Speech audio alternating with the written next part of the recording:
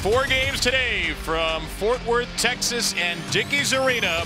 We begin with the 8-seeded Cincinnati Bearcats and the top seed, the Houston Cougars. Wes Miller said after the game, that's one for my memory bank as a coach, what he did defensively. Davenport, another 3. It's good! 2 triples for Davenport to start. He plays with so much emotion, and the passion is on display as well as the shooting touch.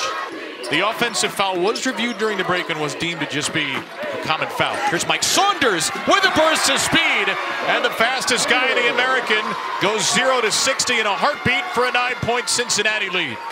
Need to win 4 games in 4 days to make it to the NCAA tournament. Inside, Oguama throws it up and scores, plus a foul. Cincinnati will go back to the line.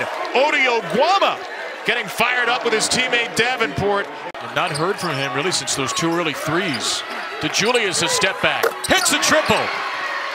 Now Jamal Shed, playing zone doesn't mean you're soft. Houston committed 13. Cincinnati starts the half with a miss from Davenport, and Abdul Adu tracks it down.